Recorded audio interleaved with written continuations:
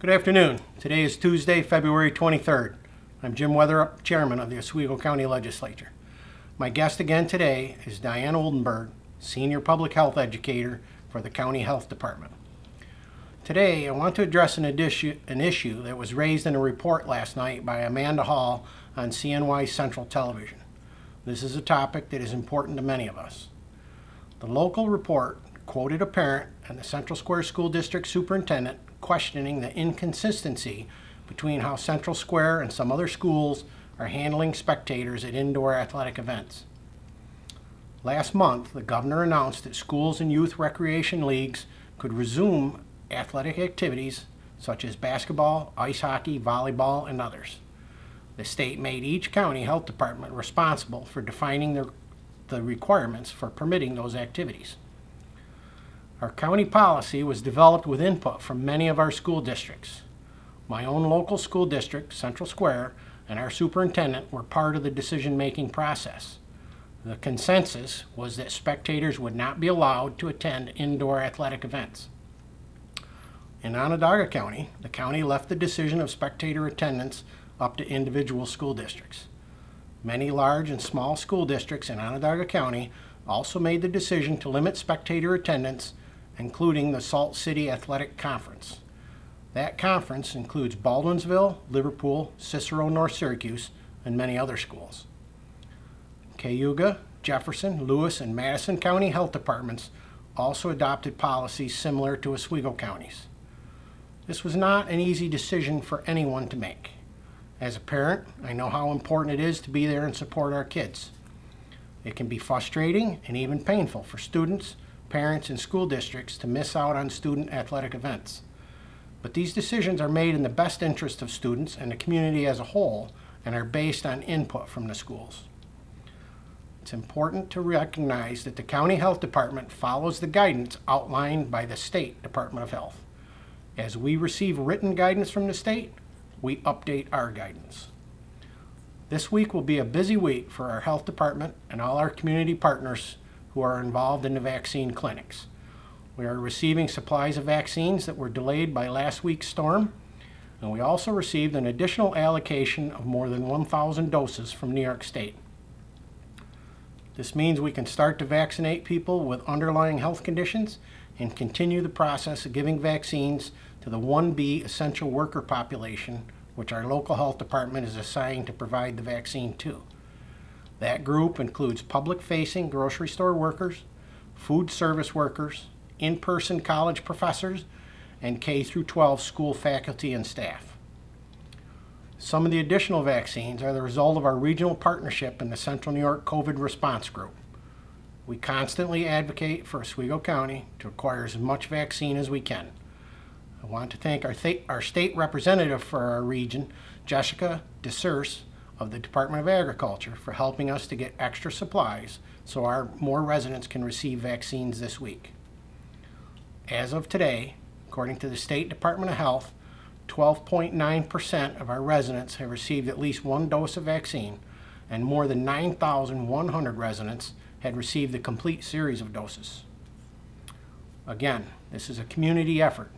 I thank our Public Health Director, Jen Chang Wang, Dr. Christina Lipke, the Health Department team, county employees, and the many volunteers who make our vaccination clinics a smooth and safe process. I also want to thank our community partners, such as Oswego Health, Pulaski Urgent Care, Connects Care, the local pharmacies, school districts, and other partners for their hard work in providing clinics around the county. Everyone needs an appointment before they can get the vaccine. You need to go to the state's Am I Eligible website to see if you meet the criteria. People with underlying health conditions will need to bring a letter or note from their doctor to their vaccine appointment stating that they are eligible. To sign up for a local clinic, go to health.oswegocounty.com. You can also register for a vaccine at one of the state-run clinics, including at the New York State Fairgrounds, through the state's Am I Eligible website. I am sorry to say we've lost one more member of our community to COVID during the past week. On behalf of the Oswego County Legislature, I once again extend our sympathy to their families and loved ones. Our case numbers are declining, and more of our residents are receiving the vaccine, but we can't let our guard down yet. And now I invite Diane to share this week's report from the County Health Department.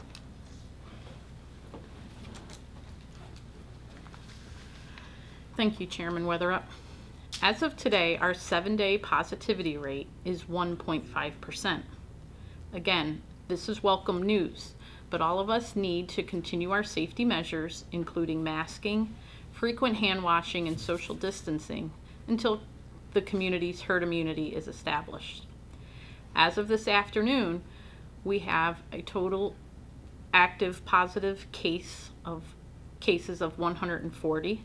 Total tests that have been conducted, 148,054.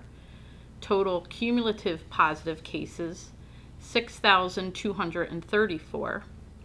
Total negative results received, 139,700.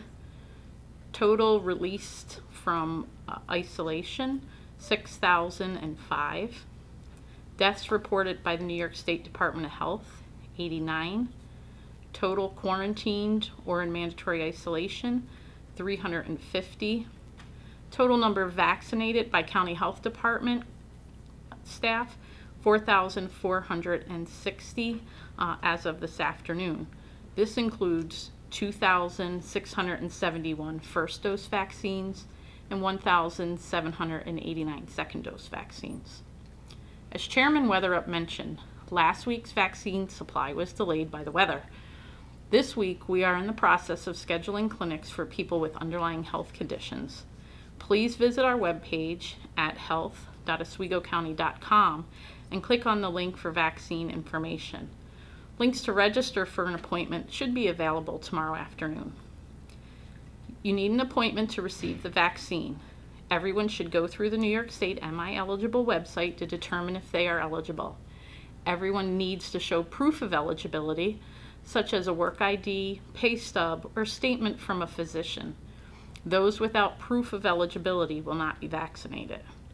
People aged 65 and over can register at participating pharmacies such as Kinney Pharmacies, Wayne Drugs, and Walgreen Pharmacies. Many of these clinics have long lists. Please keep in mind that although we are receiving more vaccine this week than last week, none of our providers is receiving a consistent supply. We encourage you to continue to explore all options. Our vaccine clinics are a community effort, and we can always use more volunteers to help with registering, screening, traffic flow, monitoring, and other tasks. A medical background is not required. To sign up, please visit the Health Department's coronavirus page and click on the link for medical volunteering. Thank you.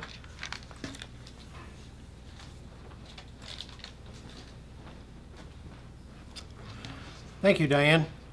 The Oswego County Office for the Aging is offering boxes of canned goods and shelf-stable food items to seniors who may have a hard time getting to the store to pick up food items during the pandemic and snowy weather.